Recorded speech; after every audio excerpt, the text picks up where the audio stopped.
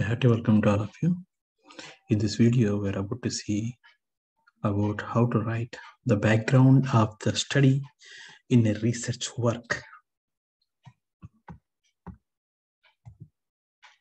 Now, the very first thing we have to see the related works means what are the key studies carried out in the concerned topic of research, or what is the literature available and how it has been done in the previous works. We have to make a note of all those points in a clear picture such that we can have what is the keywords for our work. Later, we have to identify the gap of our research concept or topic.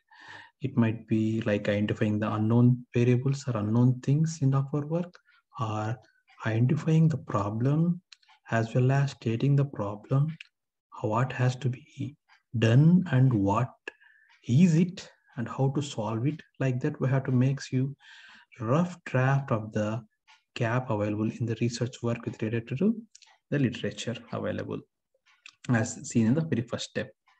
Next one is reality.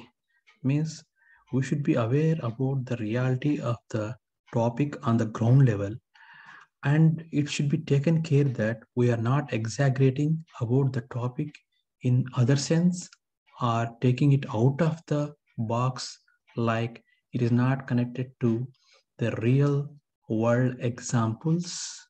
And also we have to be careful that there are no assumptions made such that our work might result in confused mode and confused results, which might not be good for our research work. And at the end, we have to be very careful about the research objectives.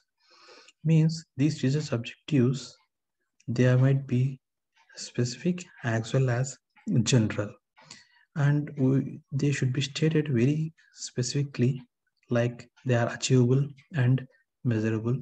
In simple sense, we should know what to expect to achieve with this research work, and also should know what is the impact of our research work in this research objectives itself.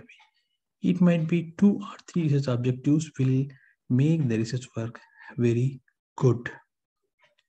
This is how we can frame the background of a study in any of the research works in a simple way. I hope this concept has helped you to understand how to write the background of the study.